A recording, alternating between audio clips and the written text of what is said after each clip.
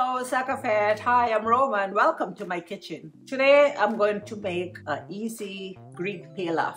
If you want to see how I make this recipe, guys, keep watching.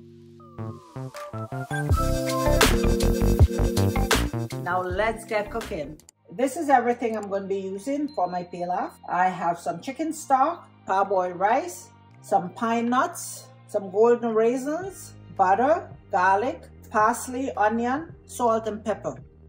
Okay, so first thing I'm gonna do is I'm just gonna cook my onions in some butter. So now we're gonna put the onions in.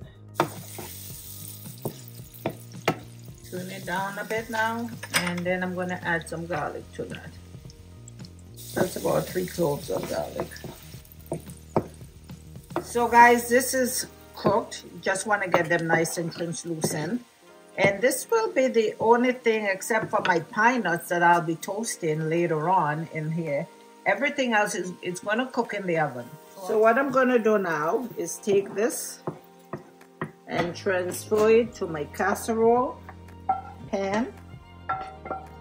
And I'm just going to leave this frying pan because I'm going to need it for my pine nuts later.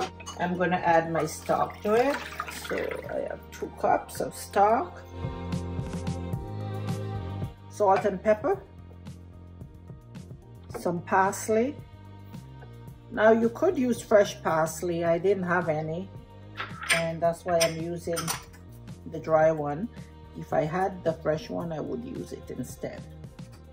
My rice, and this rice is 1 cup of rice. It's already been washed. And then I'm adding my raisins to it, and these are golden raisins. So that's going in there. We're going to give that a stir. Very easy dish, but it tastes really good. I'm just going to cover it and put it in a 375 degrees oven for 30 minutes.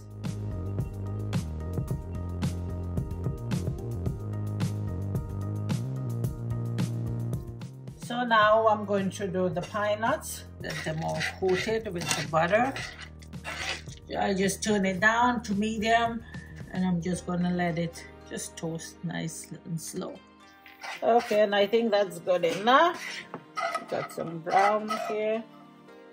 And I'm gonna take it out of the pan and put it back in my little bowl here because I don't want it to keep roasting.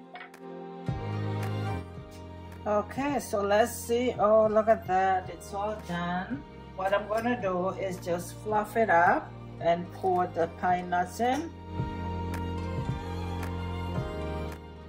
That easy, nice and quick and delicious tasting rice. And here you have it, guys, our delicious Greek style rice pilaf. Thank you for watching. Until next time, have yourselves a great day and God bless.